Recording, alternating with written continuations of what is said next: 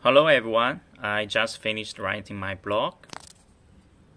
Yes, and I want to tell everyone the importance of ecological engineering in water construction because I'm interested in water conservancy, and so I choose this topic.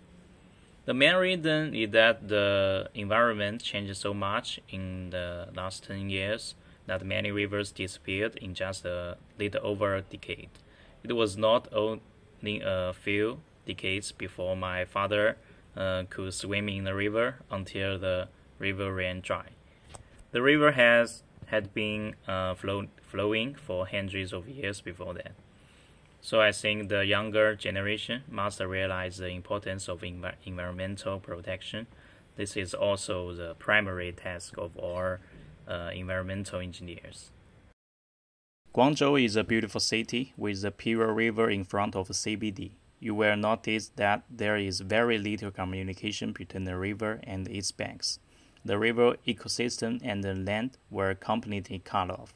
However, large cities regard flood control as a top priority, ensuring controllability and safety to maintain and meet urban needs. This seems to be understandable.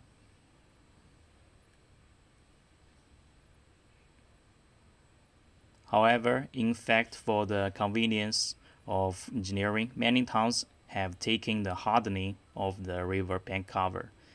This weakens the ecological function of the river, destroys the ecological chains of the natural river, and destroys the ecological environment. Rivers are completely artificial. The cement river bed changed the basic form of the river, cuts off the relationship between soil and water, and separates the water system from the land and its biological environment. And natural organisms have the function of degrading pollutants. In other words, the river has lost its ability to clean itself. Such a project is to give up the water-loving environment for hundreds of years and break the relationships between man and water.